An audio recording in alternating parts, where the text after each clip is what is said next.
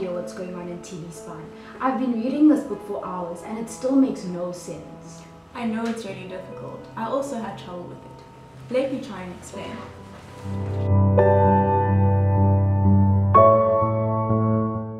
TB spine is caused by Mycobacterium tuberculosis, which is transmitted by droplet spread.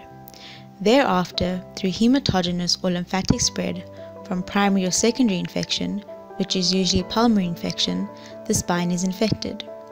The lower thoracic and upper lumbar vertebra, T8 to L3, are most commonly affected. Risk factors for TB include social conditions such as overcrowding, low socioeconomic status, migration to TB endemic areas, as well as the HIV epidemic.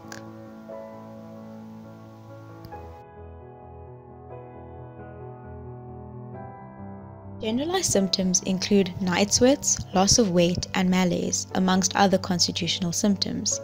Specific signs and symptoms include axial back pain, acute back deformity, and neurological deficits.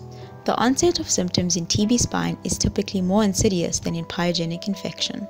Differential diagnosis of TB spine includes pyogenic spondylolischitis, tumor, and congenital kyphosis due to hemivertebra.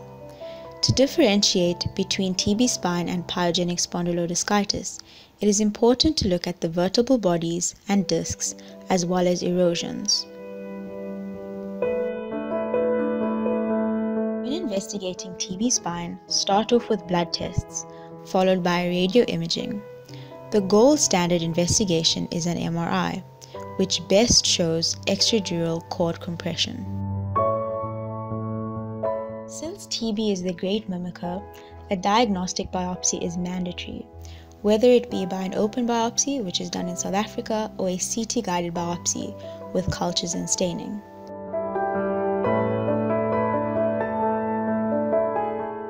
The management of TB spine can be divided into operative and non-operative interventions.